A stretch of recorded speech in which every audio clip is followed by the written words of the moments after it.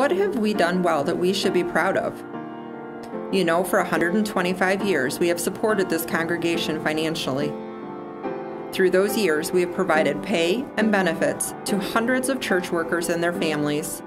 We have provided weddings, funerals, baptisms, as well as regular weekly services administering the holy sacraments to God's people. We have provided quality Christian educations to thousands of school children. Many of our former members have become professional church workers. What a blessing St. Paul and its people have been for generations in this community and surrounding areas.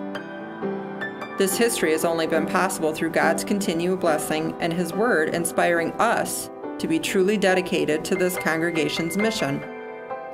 Our dedication has been shown by regular church attendance and sacrificially sharing our wealth with the congregation. It is only through our understanding and obedience of God's Word on this issue that has made this all possible. Always remember, our salvation is a free gift of God through Christ, but having a vibrant and active congregation and school takes work, sacrifice, and a God-pleasing scriptural life. It seems obvious that the following passage has led the way for many St. Paul members. Has it led you? 2 Corinthians 9:7. Each one must give as he has decided in his heart, not reluctantly or under compulsion, for God loves a cheerful giver. Next week, we will wrap up these 6 weeks of stewardship emphasis.